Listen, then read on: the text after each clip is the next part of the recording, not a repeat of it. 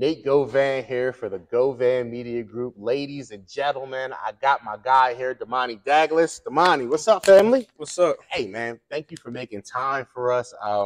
Just want to come out here, show some love to you and Berks Catholic, shout out to the Saints, you know what I mean?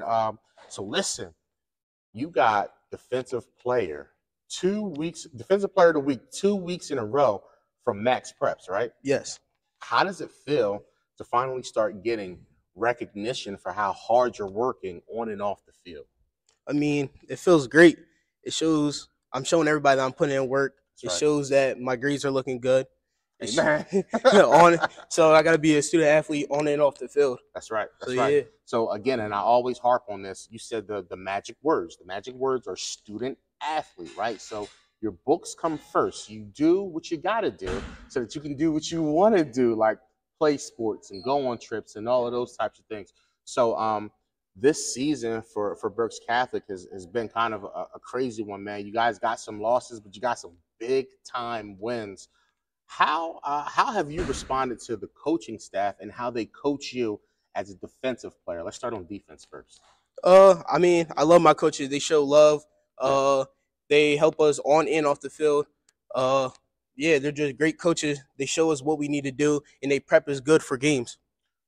What's the worst workout or practice workout that they have you do? What do you hate the most when you practice? Is it conditioning or is there a certain type of drill? What do you hate the most? Yes, during summer, 110s. I hate them. 110. Yes. So for the people who don't know, what exactly is a 110? A 110 is where you run 110 yards, and the coach will give you a certain amount of time. Like, the most that we probably would have done will probably be like 20, maybe. That's the most that we'll do. Okay. All right, 20. That's a lot. Yeah. That's a lot. Hey, take it easy, man. What y'all doing out there? But I'm sure they got your best interests at heart. They're watching you, making sure nothing happens. You're a sophomore, so Yes. You're having success early in your athletic career. You're also a pretty decent basketball player too, right? Yes. Okay, so out of the two sports, do you have a favorite? Yes, football, for Football. sure. Why? Football.